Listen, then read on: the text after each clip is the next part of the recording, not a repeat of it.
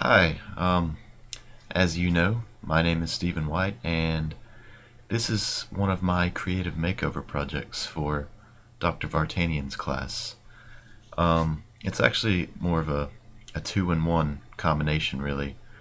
Um, when I was thinking of what I should do this project on, I was thinking of different things that I've never done before, things I'd never tried out and that I wanted to experiment with.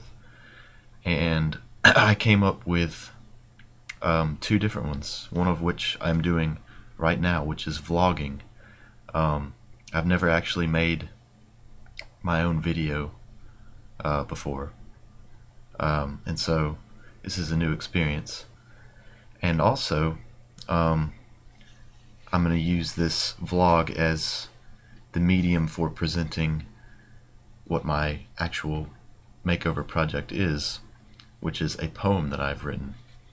Poetry is not something that I've ever done, really. I did do it, in high school and middle school. For certain English classes, we had to write our own poems, but I've never done it independently. So I thought about doing that, and when I was thinking about what I would write a poem on, I was in Dr. Floyd's history class, and we were discussing the Second World War, and in talking about that, I was reminded of stories that my dad had told me about my grandpa's three uncles, who all served in World War II, and all fought very bravely, and all returned home safely. And I've sort of always been impacted by those stories, I guess. And they've always sort of made me, proud and given me a sense of, patriotism, I guess.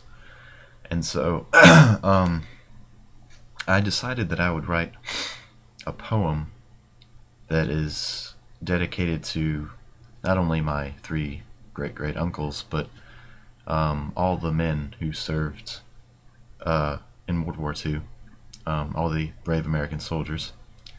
So I'm going to recite that for you now, actually. I've got it right here, as you can see. Lots of scribble marks. But anyway, it's called The Boys That Were So Bold. Boys so bold left their homes for abroad. For love of country and justice so fiercely they fought. Risking life and limb through the peril and the doom, they journeyed on, knowing their victory would come soon. Boys so brave and so strong drove the enemies back to their homes. From Okinawa to Leyte Gulf, from London down to Rome. Through murky jungle waters deep, and cross blood-stained fields wide. Over crystal oceans blown by winds, and up lofty mountains high. Americans so proud and noble, lift up your weary heads. Your finest generation has fought to give you rest. And when you tell your children about these days of old, do not forget the sacrifice of the boys that were so bold. That is the poem that I wrote. And so now I'm going to discuss, well, I've already discussed why I did this, what prompted me to write about the World War II soldiers. And I guess I can talk about the senses that it appeals to. Poetry is a very creative thing. It's a very creative process, I suppose, and so the sense of design is an integral part of poetry, I think. Of course, the poet has free reign over his creation. He has the ability to um, compose what he likes and put whatever words together that he likes. And it definitely relates to Pink's book in that way, I think. And also it, of course, relates to the sense of meaning. You know, I think it's something that we as Americans can all find meaning in and appreciate. You know, the sacrifice that those brave young men did make for our country and for the world at large. And of course, it has some personal meaning to me too, because even though I didn't know my grandfather's uncles, I still take pride in knowing that they, you know, helped out in such a great cause.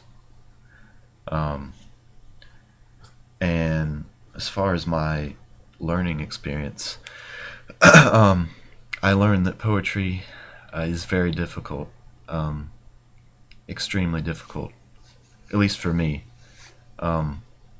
It's not something that you can just, you know, you can't just rattle off a poem in just a matter of seconds. You have to actually sit down and really think about it and really consider what it is that you want to say, and you have to carefully consider how you're going to say it, and it takes a while to really put your thoughts all down on paper and compose your thoughts properly.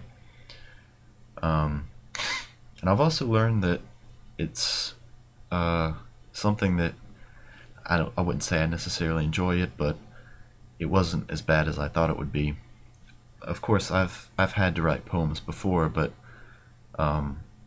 they were usually, you know, haikus or shorter poems.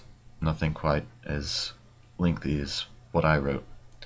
But it really was not an unpleasant experience in any way for me. It was actually a pleasure writing it, because I was writing it about something that that I am interested in and passionate about, I guess. And as far as the educational,